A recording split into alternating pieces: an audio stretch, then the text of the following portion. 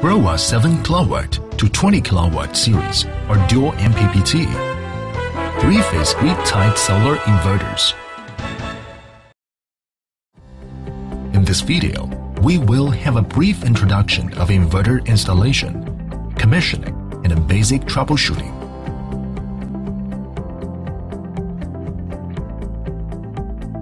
Tools we need to prepare: electric driller, hammer, pliers, cross screwdriver, flat screwdriver, multimeter, etc. Unpacking and checking. Unpack the packing. Take out the accessories and the inverter. According to the accessories listed on the manual, check whether there is any missing. Follow the installation manual to drill holes.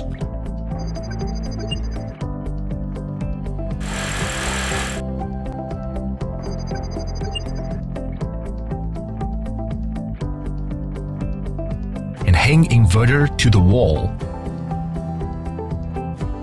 Do not forget to screw the safety screws firmly. It is required to install the inverter under a shelter, avoiding direct sunlight and rain. Please choose eligible cables for wiring. On the user manual, there is a table of cable requirement. It had listed the specification of cables required. Check the PV array polarity with a multimeter. Then connect the PV array terminal to inverter PV input terminal.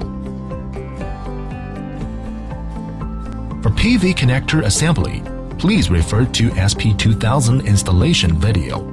The AC connection is a screw connector with 5 pins: line 1, line 2, line 3, neutral, and protection earth. Put the wire terminal to the lid. Use gripping pliers to tighten it.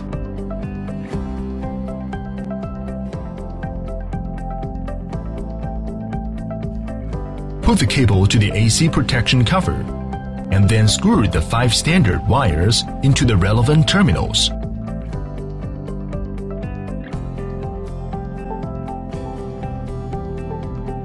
It is suggested to earth an inverter frame via the earthing pole located in bottom of inverter.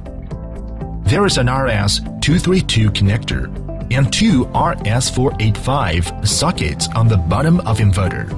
We suggest that solar system be monitored by Growatt Wi-Fi module or Shine web box. Remove the RX-232 cover from inverter. Switch the DIP switch 1 to on status, and then put the Wi-Fi module to the RS-232 port. The monitoring system allows customers to check data on mobile, panel computer, laptop, wherever have internet access.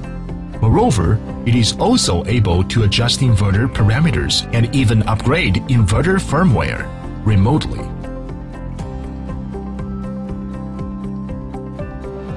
Use a multimeter to check the PV input voltage and AC voltage on inverter terminal.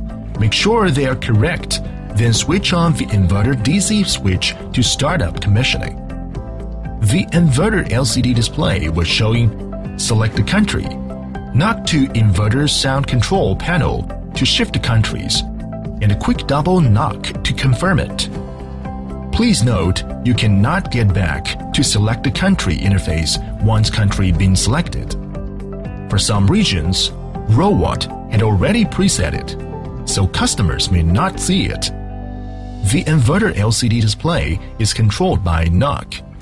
To avoid random operation, the initial status is lock. Knock 4 times to unlock it. For other knock operations, please refer to the manual. Warning is a general running alarm.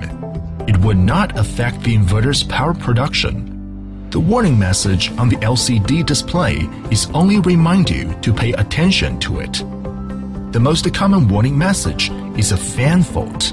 As a tear and a wear part, fan cleaning and replacing may be required after long time operation. For outdoor installations, we suggest cleaning for fans semi-yearly. Switch off the inverter PV switch, AC switch. Vary for different model. Unscrew the inverter handle and protective part firstly. Unscrew the fan cover screws. Disconnect the fan cables. Take off fans. Use wet towel to clean it. Replace faulty or damaged fans. Inverter will show an error message or error code on LCD display if there is a fault occurs. Please refer to user manual for complete error list and description. There is also a detailed troubleshooting guide available on Growatt website. In order to manage the grid stability, the grid company regulated a permitted grid connect voltage range. If the local grid voltage is beyond that range, the inverter must stop working. Usually, that is not inverter problem. Please contact your installer to check AC voltage on inverter terminal, or contact Growatt service representative for further inquiry.